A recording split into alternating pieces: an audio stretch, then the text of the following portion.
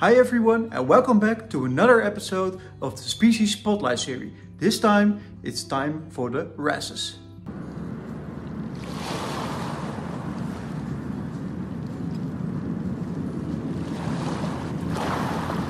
The wrasse family is large and diverse, with over 600 species in 81 genera, which are divided into 9 subgroups or tribes. They are typically small, most of them less than 20 centimeters, 7.9 inches long, although the largest, the humphead wrasse, can measure up to 2.5 meters.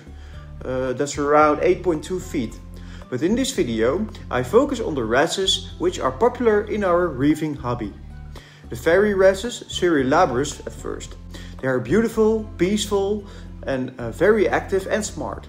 Often these come with great personality as well.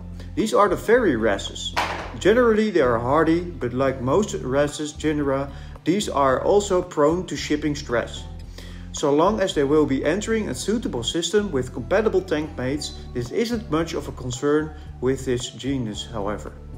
The Cerulabris wrasses take to prepared foods very easily and are ferocious eaters. If a specimen is not eating, health concerns are certainly justified.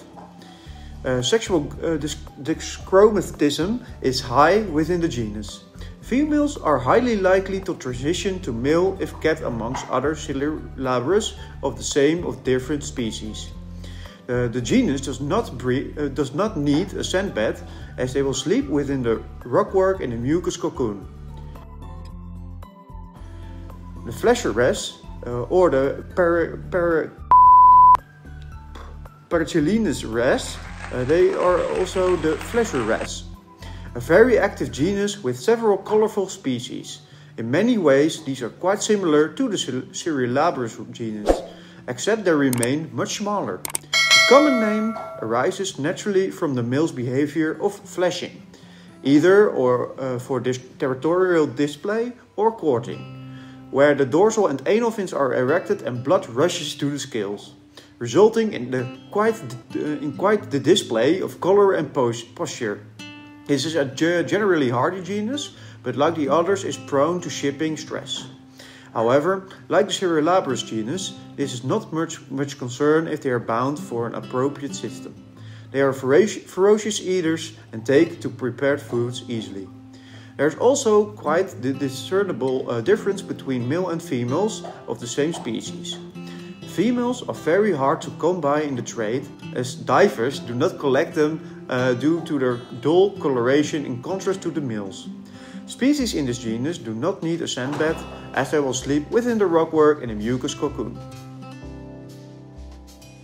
The Pseudochelinus wrasse, or also the lined wrasses, such as the 6-line and the 4-line wrasse, but also includes species as the mystery wrasse. Once in an established system, they often become quite confrontational towards new additions and are outright incompatible with other wrasses. For this reason, most should avoid this genus. However, they do hold some merit in the hobby, as they can be a great addition in an appropriate setting. This is a very hardy genus and will readily hunt for pods and pests throughout the system. Therefore, they are a great addition to frac tanks or other small systems which are not suited for the larger genera. As much of a bully as they generally are, they are also notorious for being shy when observers are around. Species in this genus do not need a sand bed, as they will sleep within the rockwork in a mucus cocoon. The Helicurus wrasses. The Helicurus wrasses is a very large genus with a wide variety of species, over 75. Only some of these species are commonly offered in the trade. Some of them consume inverts, but typically these are the species which exceed 7 inches in length as adults. This genus readily accepts prepared foods and will also spend most of the day searching for food amongst the rockwork and sandbed in a tank. They will consume pods and various pests. A set band is required for this genus, as they will bury at night or when frightened. The Wetmorella genus, or the possum wrasses. The possum wrasses are very shy and docile genus. They can be a bit cryptic at times in a system. They do not often exceed 3 inches and are one of the few genera well suited for a popular 30-gallon cube system. Usually they are very slow eaters and graze for pods all throughout the day. Pair them only with appropriate tank mates, as a Wrasses species which is picked on will lead to its demise. Species in this genus do not need a sand bed, as they will sleep within the rockwork in a mucus cocoon. Once feeding is over, she'll spend the rest of her day grazing The Macropharyngodon wrasses, also the leopard wrasse. It's a very delicate genus. They're exceptionally prone to shipping and collection stress. These are not for the inexperienced keeper. They can also be difficult to get onto prepared foods. Specimens for purchase should be well inspected for any trauma and ensure they are accepting prepared foods. Make sure they are actually swallowing prepared foods, as often they will spit them back out before this change in the diet has been accepted.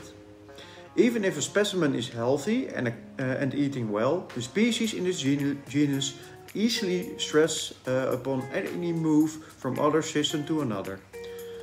They are also quite prone to flukes, and treatment with prazi upon purchase is recommended. Once added to a new system, it is not uncommon for them to disappear in the sandbed for a week, or even up to 2. Let them be. You will see them again in time if all goes well. Do not go dig them up. A sandbed is required for this genus, as they will bury at night or when frightened.